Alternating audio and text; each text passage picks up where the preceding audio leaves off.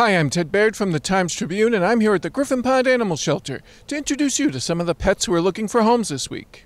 First up today, we've got Pipper.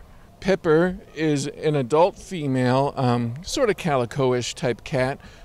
She can be a very, very sweet girl. She could also change her mind quickly and want to be left alone. So she would need to be in a special household with someone who really understands that kind of behavior. She would also do better once she's out of this cage. Probably shouldn't go with small children just because of her tendency to change her mind about the way she feels, but she's a very sweet girl. This is Pipper. And next up we have Mushu. Mushu is a little more than a year old. She's a black and white female, nice little girl. She is very sweet. She's curious. She's also a little afraid, but was warming up to me very nicely. She just seems like she would do well in probably a quieter home, but she might come out of her shell a little bit once she gets into a house. This is Mushu.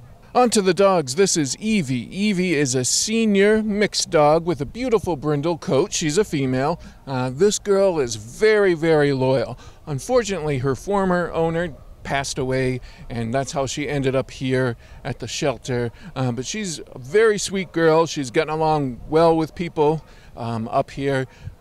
They don't know how she is with other animals, but she could be tested for that. But really, really sweet girl who deserves to live out the rest of her life in a nice home. This is Evie. If you could give a home to these or any other pets, you could contact the Griffin Pond Animal Shelter at 586-3700. Don't forget to check out their Facebook page to see what's going on, or visit their website to see who's available. While you're there, if you see a pet you like, call them up, make an appointment, and come up and meet these pets for yourself.